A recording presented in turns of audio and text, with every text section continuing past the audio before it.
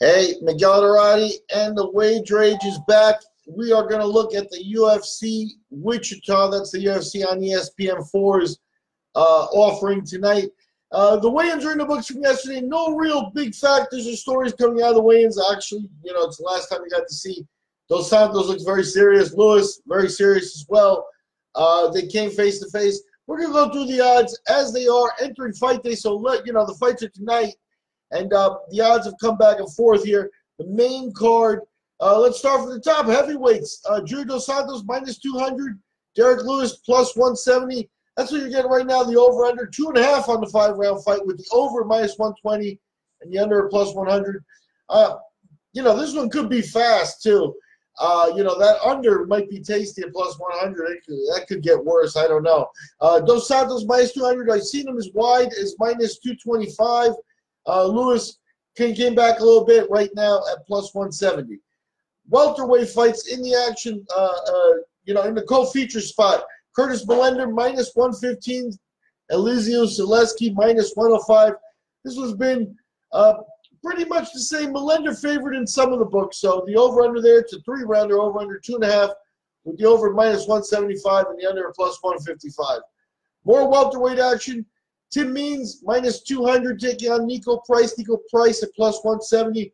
Over-under is 1.5 with the over at minus 150 and the under at plus 130.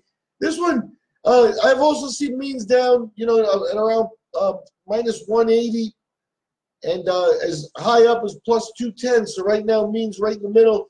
I don't know about this one. Price could be someone to watch. I think my teammate Devin Miller actually picked Niko Price on this one. The bottom line is, just the eye test, Niko Price looks a lot more physical than Tim Means right now, at the weigh-ins when they came together and stuff. So maybe something to look at there.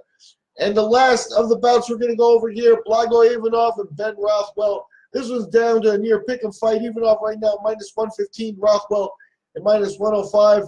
Over-under is 2.5 with the over minus 115 and the under minus 105.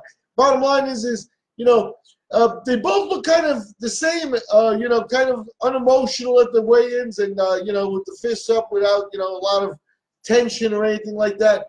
Ivanov, as a foreigner, he kind of, isn't very communicative. Rothwell always been kind of weird, I say that in a good way, but kind of quiet and pensive. And here he's back after a couple years, seems to be taking it all in.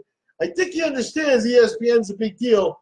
And, we're talking about the ESPN Plus app, obviously, where we're going to see this stuff. So, I think we get a very motivated Rothwell. I'm sure that he's trying to not show much at the weigh-ins and stuff. So we'll see how that goes.